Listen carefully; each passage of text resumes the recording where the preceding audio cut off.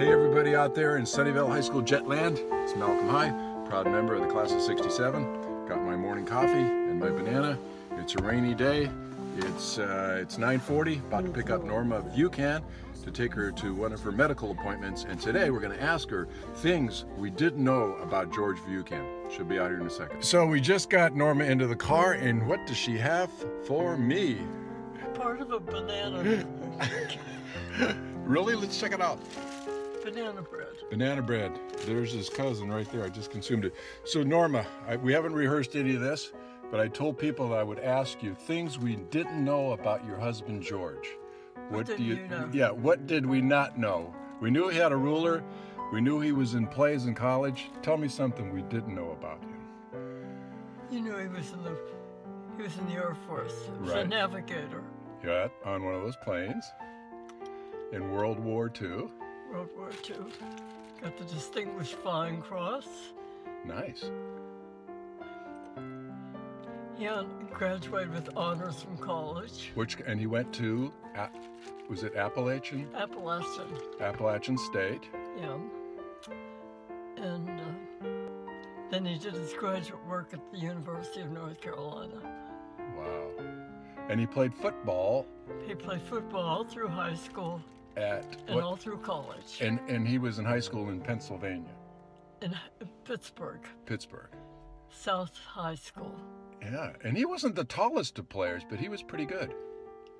He made mention on somebody's little All-American team. It wasn't because he was little All-American. And what would you like to say to people out there in Sunnyvale High Jetland?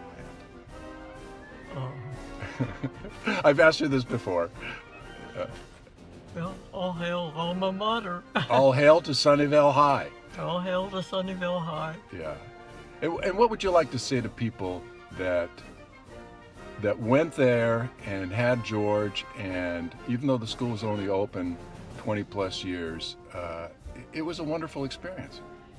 He was there with the first graduating class, and he loved what he was doing. He enjoyed it. I'm going to jump in. I have a saying called, we're creating young adults.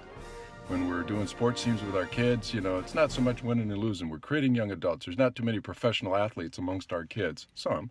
So I think George felt that way too.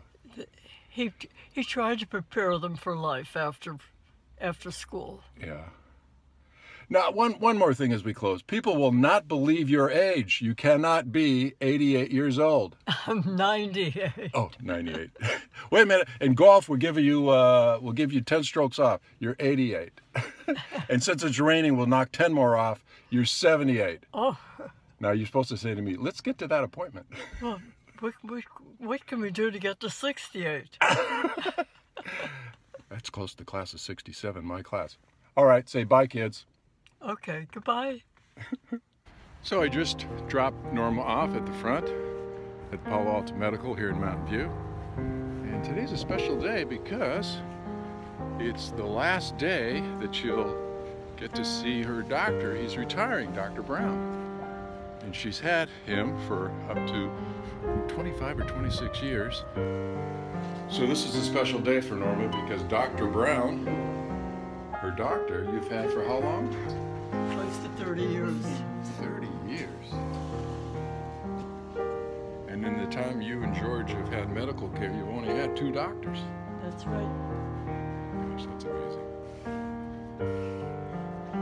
2 good doctors. Yeah. Will you slow down? You're wearing me out.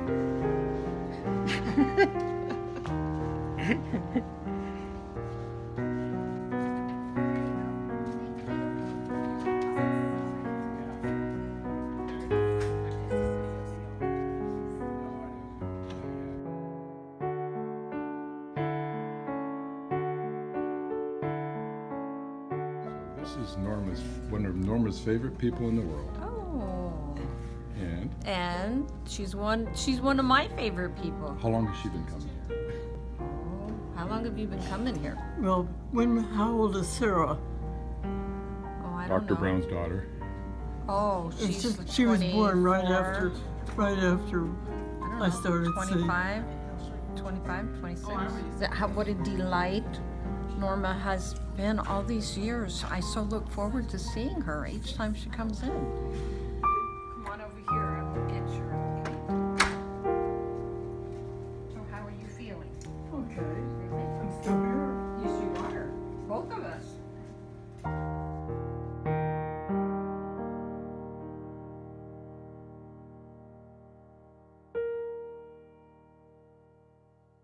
We just saw Dr. Brown. I got to meet him for the first time, and it turned out he's not retiring until August.